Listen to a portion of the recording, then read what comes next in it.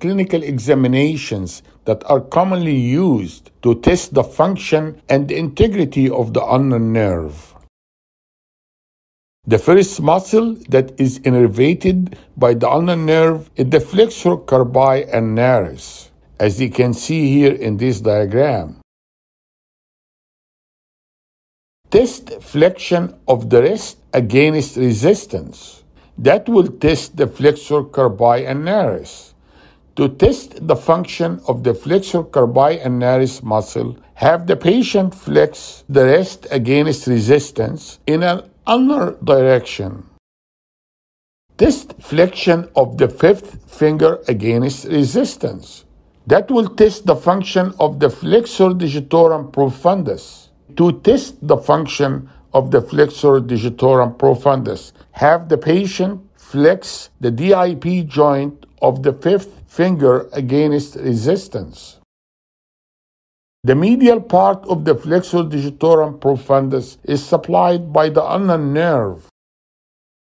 Test abduction of the little finger against resistance. Then you will test the abductor digiti minimi.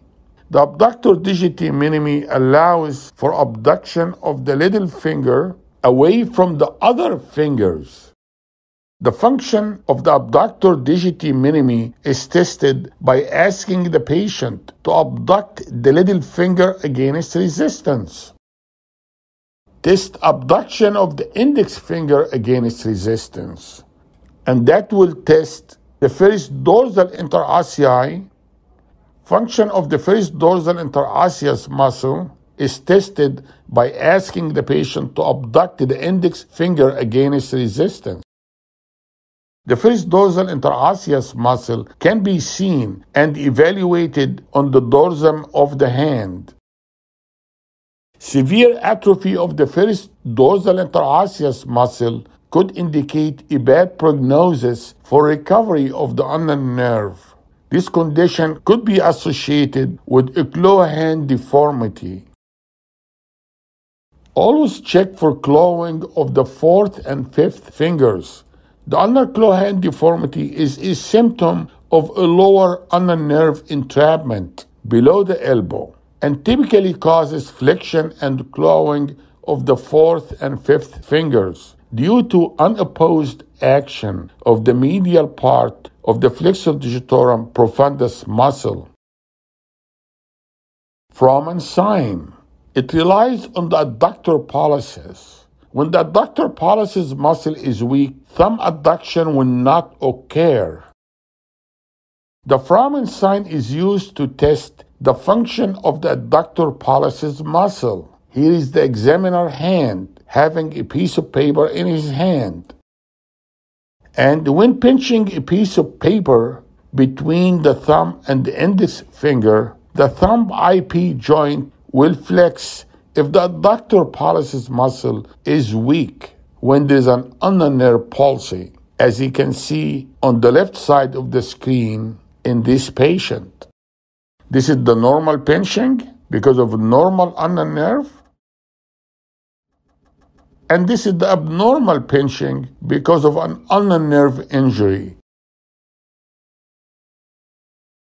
As a result of the ulnar nerve entrapment and the injury, the patient is unable to cross or abduct the fingers. Abduction of the fingers comes from the palmar pad interossei. Abduction of the fingers comes from the dorsal dab interossei.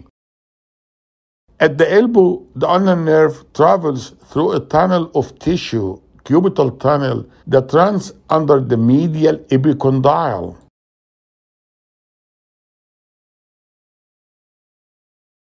Tinel sign. It is a tapping technique performed to test for symptoms of the ulnar nerve entrapment at the elbow. You're testing for cubital tunnel syndrome. Elbow flexion test. The elbow flexion test is used to check for symptoms of cubital tunnel syndrome. The patient is asked to fully flex the elbow with the shoulder in some abduction. At the elbow flexus, the area of the cubital tunnel becomes narrow and compresses the nerve, as you can see here in this diagram. Holding this position may result in tingling or paresthesia in the ulnar distribution of the forearm or hand.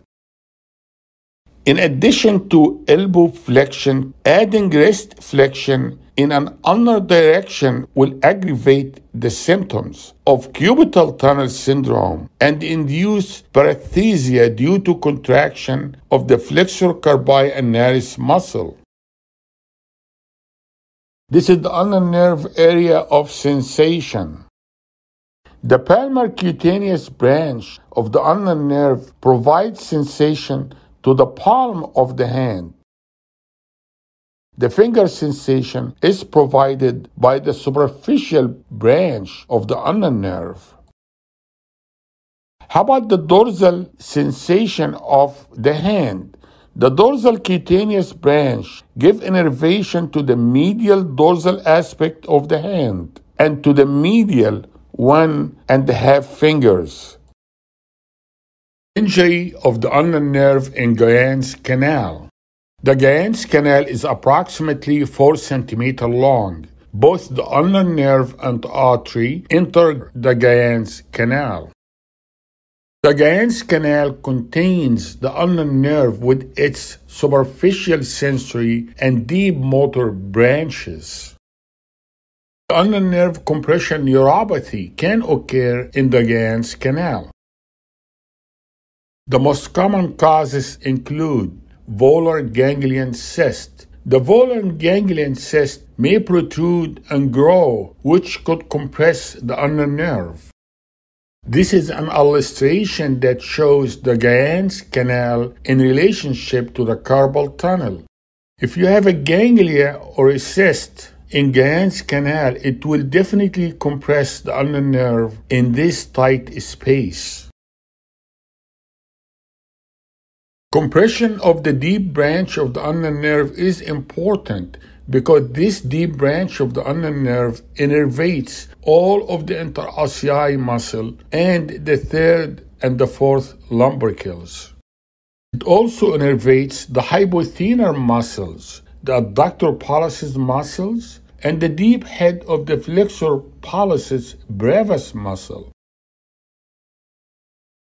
The adductor pollicis muscle weakness will give you a positive Froman's test.